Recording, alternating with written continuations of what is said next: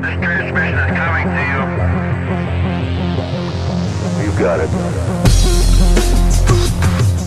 Hi, and welcome to the Daily Stock Report, brought to you by QualityStocks.net, where performance is tracked daily. I'm Vanessa Ramirez, and for Tuesday, October 9th, we're bringing you the latest news from around the markets. Today's headline news is brought to you by Tactical Air Defense Services Incorporated. Tactical Air Defense Services Incorporated has assembled a staff of top aviation professionals with years of experience to provide the highest level of pilot and crew training, maintenance, and support services. Let's get into some of the top headline news from Monday. Wall Street finished a quiet session Monday as investors cashed in some gains from last week's rally and readied for the quarterly corporate earnings reports.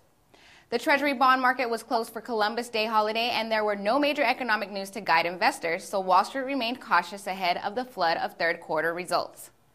Sprint Nextel Corporation Chairman and CEO Gary Forsey resigned Monday as the board expressed disappointment with the financial results of the nation's third largest wireless carrier. The company also announced it lowered its financial forecast for the current quarter. Now let's see what the market opens up this morning. The Dow is down 22.28 or 0.16%. The Nasdaq is up though 7.05 or 0.25%, and the S&P 500 index is down 5.01 or 0.32%. And now for a look at the small cap news Quality Stock has been tracking.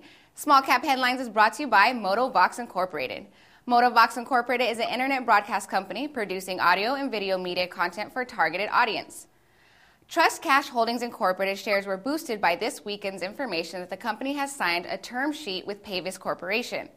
The acquisition would give Trust Cash the right to acquire all of the issued and outstanding common and preferred shares of Pavis for $6 million with the signing of a definitive agreement on or before October 15th.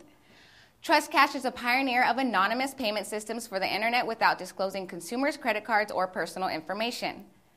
Advanced Battery Technologies Incorporated announced Monday that its common shares had been approved for listing on the American Stock Exchange. The company also announced last month a contract with Wuxi Angel Autocycle Company Ltd. to produce $4.6 million worth of polymer lithium-ion battery sets.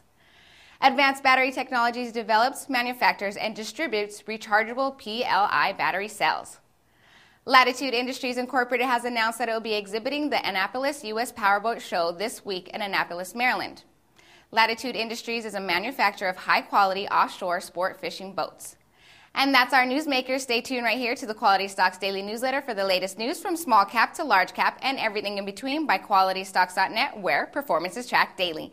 Thank you for tuning in. I'm Vanessa Ramirez. Have a great day, and we'll see you here tomorrow right here on the Quality Stocks Daily Report.